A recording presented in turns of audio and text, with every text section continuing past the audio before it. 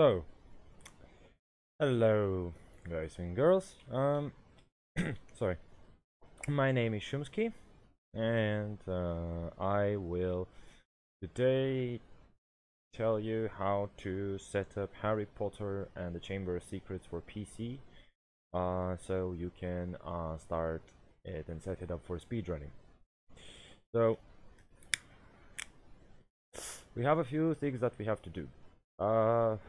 Before we do anything, of course, we need to download the game, and I will indeed get you a link in the description for a file where that we can download the game at, and then you should be able to get that sorted out. After we install the game, we actually will install it in wherever you want. We must do a few things. First of all, we need to create a shortcut on our desktop. So that for me would be game.exe shortcut or something like that. And this is where we start actually the proper tutorial. So if we right click on the desktop shortcut and we go to properties, and we look at the shortcut properties, we can see the target of we can see the target of the current game, and in this space here we should type in let me just quickly do that. Alright, we should type in there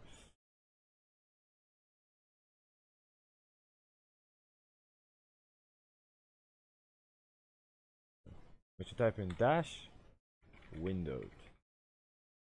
Yes, so that's what we should type in this space here. By the way, you press space, you actually put a space, be right here, space dash windowed. Okay, and this will start the game in the windowed mode, and it will start in a default resolution of 640 by 480. And this is okay for the time being, but we will need also to alter a few things there. Additionally, due to be able to make one particular glitch in the game that is probably the most game-breaking glitch in this game, we need to put a shortcut key. So for instance, what is a shortcut key? So once you press a key on your keyboard, that would launch that shortcut for that application or program or whatsoever, and we need to do that. Myself, I usually just put that on F1. I've put that on F1, the shortcut F key. So you can put it at anything that's easy for you, but you will need to do that. That's all done with the shortcut bit, and I'm just gonna quickly explain that. So this is if you want to open the game normally by double clicking it.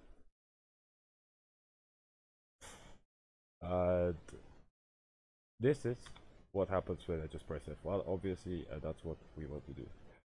Now,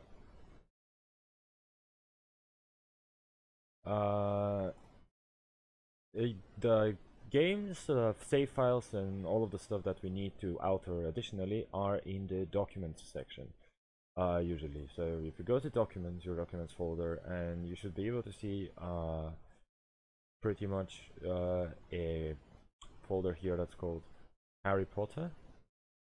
So let me just quickly do that, and Harry Potter 2. And Harry Potter 2 is what we're going to be looking at. Additionally, right now, what we want to change here is that we should be able to see save file detect is .ini, game.ini. Game.ini, that file right here, is what we are actually looking into changing. And if we right click on that, and obviously and go all the way here, so 2 seconds, it doesn't matter. Anyway, this will open the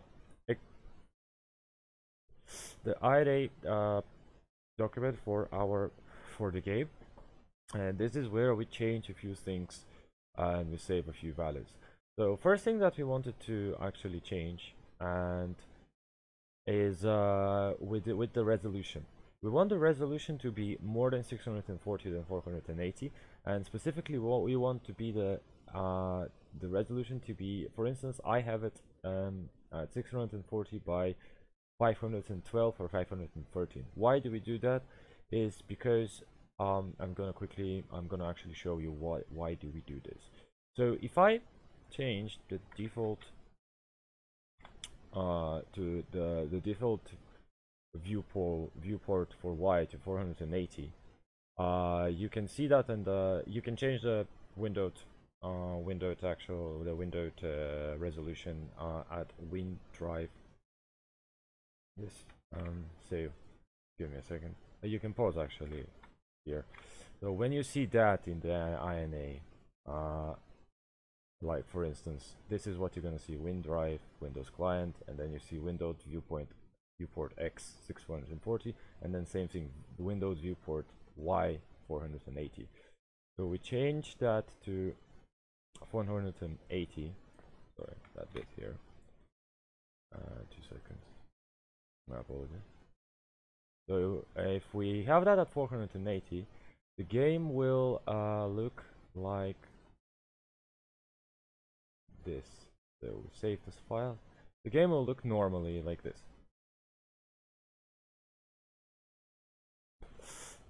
Just 2 seconds.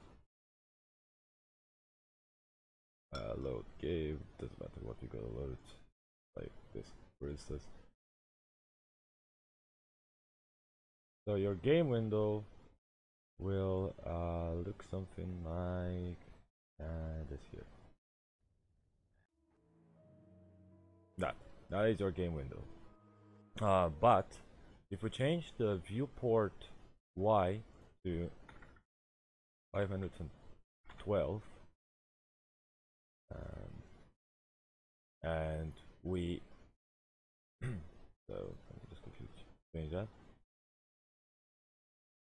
to 512. Save. The game will look now slightly different.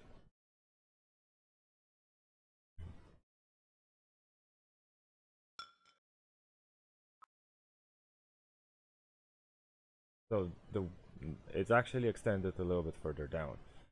And why do we want that is right now the menu we can see behind the menu. So we can see that bit here. Why do we want that? Is because when we do that particular glitch that I was going to explain to you, we actually need to see what's happening behind the menu screen. So that's that. Now, the other thing that we want to do in the ANI is actually when we practice our speedrunning, we can scroll all the way down here, all the way down to the ANI, and we should be able to see this thing.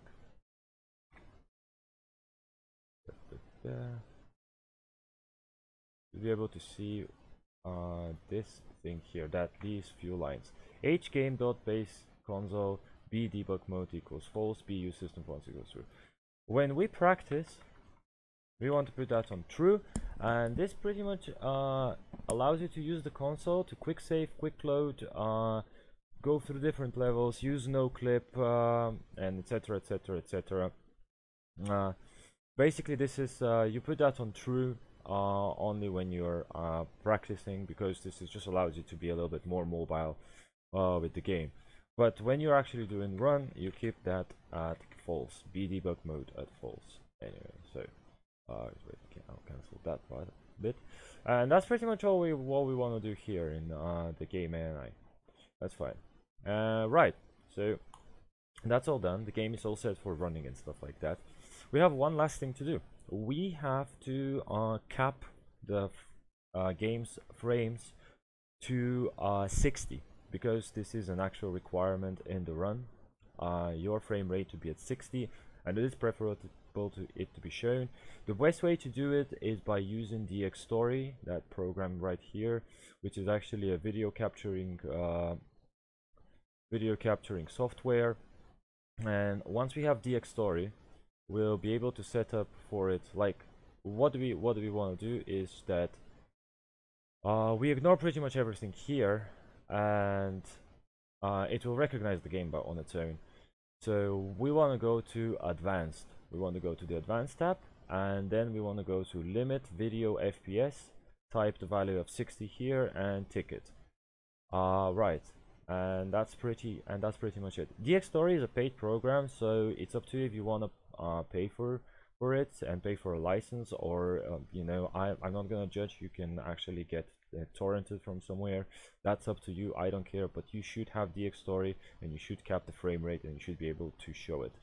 So how does that look? Is when we launch the game, and basically what to do is load game, bank.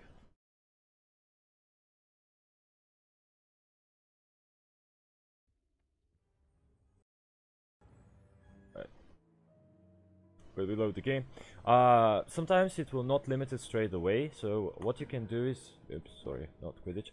You can go to the video settings of the game and change the color depth. When you change the color depth, it will make DX Story pretty much just apply that FPS cap, and that's pretty much it. That's all you need for now. That's how you set up the game, and you are ready to play it and start speedrunning it. Thank you for watching this tutorial. I hope it was good enough. I know I may not be explaining very well. I've been saying a lot of, you know, like non-words, like but it's okay. I'm kind of like doing that on the fly just before work, so anyway, doesn't matter. I'll do a full tutorial of how to play that game and what we can do, and hopefully you will enjoy and know how to do it and how to actually speedrun Harry Potter and the Chamber of Secrets. As a beginner, I think I should be able to teach you pretty much very well. Okay, thank you very much, and I'll see you next time.